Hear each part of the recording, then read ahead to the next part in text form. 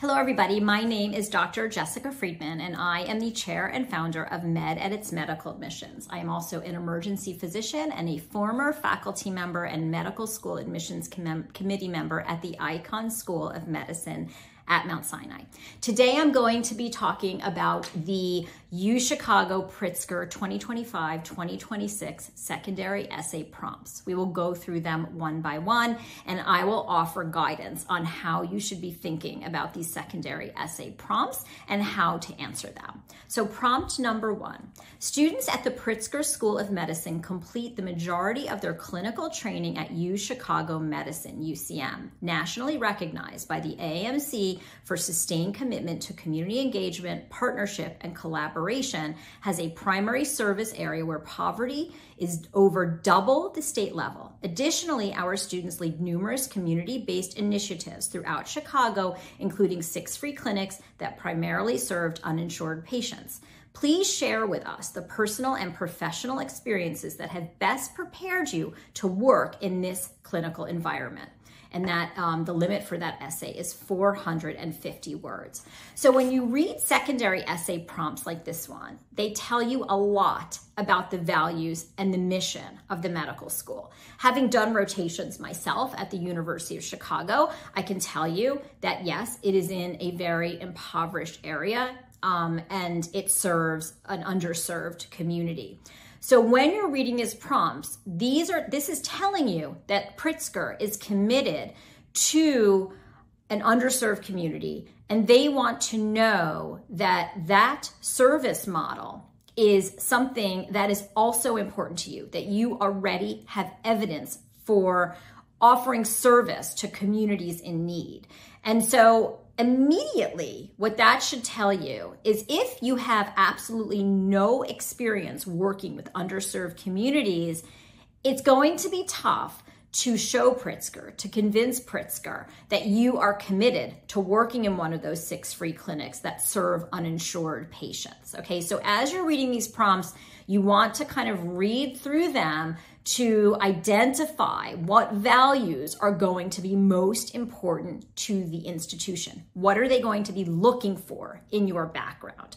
So as you're answering this question in 450 words, you want to write about all of those experiences, whether those are personal experiences, hopefully professional experiences that have prepared you to work in this type of clinical setting. Now, the most obvious experience that is going to come to mind is if you yourself have had some clinical experience working with underserved populations. It is fine if you don't have that.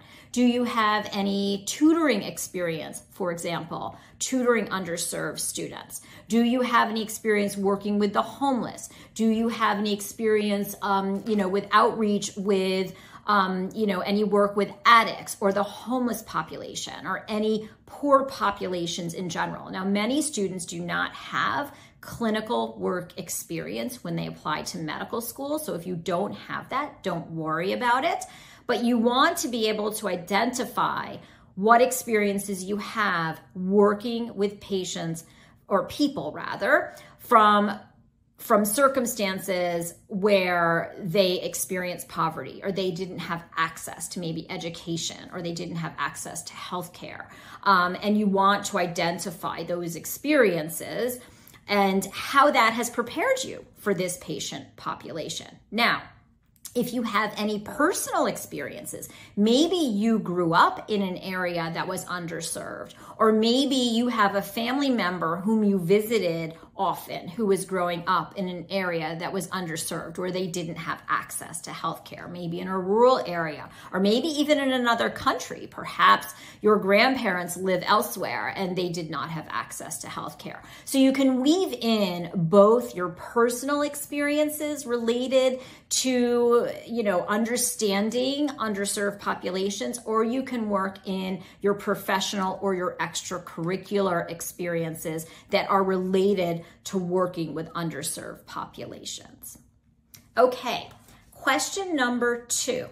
All MD students participate in our longitudinal scholarship and discovery research program, which offers protected curricular time, mentoring, and funding for students to pursue their scholarly interests.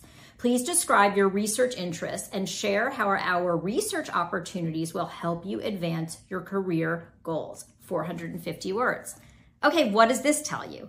This tells you that research and scholarly experiences are really important to Pritzker. So if you don't have research experience, that too is going to tell you something. Doesn't mean you shouldn't complete the secondary essay, but it's clear that research is important to Pritzker. So what we recommend you do in this essay is first you want to explain what are your research interests. Those research interests ideally should be based on experiences that you've already had. What are those interests that are already established through your scholarly work? That could be in the classroom, that could be in the lab, but what interests have you already demonstrated? And how are you going to take advantage of the opportunities that exist at Pritzker to further those interests? Maybe you have a new interest, something you've just discovered. What experience have you had that has piqued your curiosity about a different research discipline or another topic or something else that you want to pursue at Pritzker? In this question, you can even identify a specific project or a specific researcher whom you'd want to get involved with at Pritzker. That shows a depth of interest. It shows you've done your homework, and it shows that you have a really targeted curiosity. Then you want to, don't forget to address the last part of the prompt, right? How will this help you advance your career goals? Do you want to be a researcher? Are you somebody who hopes to practice evidence-based medicine as you're caring for patients? Do you want to practice in the community, but do you hope to be able to read the literature and be able to analyze the literature and think about it critically? So you want to make sure in this essay that you address all parts of the prompt. Okay, essay number 3. Medical education requires humility and resilience as students learn to become physicians, prepared to deliver exceptional care within a rapidly changing and sometimes challenging healthcare landscape. Share with us a difficult or challenging situation you have encountered and how you dealt with it. In your response, identify both the coping skills you called upon to resolve the situation and the support people or persons from whom you sought advice. Okay, this is a great question. It's about a challenging situation. Now be careful, this isn't about a dilemma. They specifically ask you about a difficult or challenging situation. They don't tell you in what setting that challenging situation needed to take place. So this is something that could potentially be from your personal life. It could be from your academic life. It could be from a work experience. It could be from any part of your life. We see students actually write really powerful essays when they're answering prompts like this, and this prompt in particular, when they write about something from their personal life. The key here is they want to understand how you deal with challenging situations, because as a physician, as an MD, PhD, you on a daily basis are going to be encountering challenging situations. They want to understand how you utilize resources, how you cope, how you think through situations, and they want to know who you rely upon for that support and who you get advice from. So as you're answering this question, you want to think about, what do they want to know from you? They want to know how you cope. They want to know what your coping skills are, and they want to know how you resolve the situation. How did those coping skills allow you to resolve the situation? And who did you go to for help? What did you ask from those people? What did you need from those people to help you through this situation? So the key thing with this question is to keep in mind, this can be from any sphere of your life. It doesn't need to be from a clinical experience. It doesn't need to be from a research experience. This can be something you encountered within your own family, or maybe at school, or maybe as you're working as an RA or as a teaching assistant. So this can be from literally any part of your life. Okay, additional questions. Please feel free to use this space to convey any additional information that you might wish the committee to know. For example, if you are not currently completing a degree, please share your planned or current activities for the application cycle. We suggest that you limit your text to about 300 words. So for this question, an additional question, first of all, additional questions are not required to be answered. And don't feel that you need to fill the space just to fill the space. Please don't do that. It makes admissions committees nuts. I think for this question, if you wanted, even if you've documented what you're doing potentially during a gap year in your application, in your primary application, I would probably list that again just for completeness, because they sort of ask you to do that.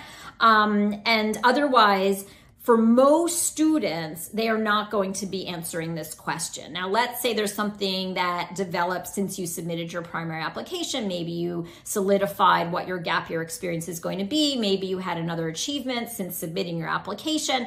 This is where you would include that information potentially, but don't feel that you need to actually max out the space on this one. This should be a very quick answer. Okay, number 2, if your school has a pre-medical committee or pre-medical advisor who composes a letter for each applicant from your school and you chose not to avail yourself of this service, please provide an explanation in the text below for your decision not to do so. We suggest you limit your answer to 200 words. Okay, so if you had a pre-med committee and you did not get a pre-med committee letter, or you had a pre-med advisor and you did not utilize your pre-med advisor, they want to know why, and you should have a good explanation. Now, in terms of, having a pre-med advisor whom you didn't avail yourself of them, I'm not sure how they would potentially know how much you went to your pre-med advisor or not. But if you don't have a pre-med committee letter and your school offers one, that certainly needs an explanation, undoubtedly. For some students, if they graduated several years ago and their school had a pre-med committee letter and they don't have one, that's a pretty simple and straightforward explanation, and that is an acceptable reason not to have a pre-med committee letter when your school offers one. So with this question as well, be very straightforward, don't make excuses, and just say it the way it is. That's generally how you should approach questions of this nature. So I hope that was helpful. I wish you the best of luck on your Pritzker secondary essays and on your medical school admissions process. Bye-bye.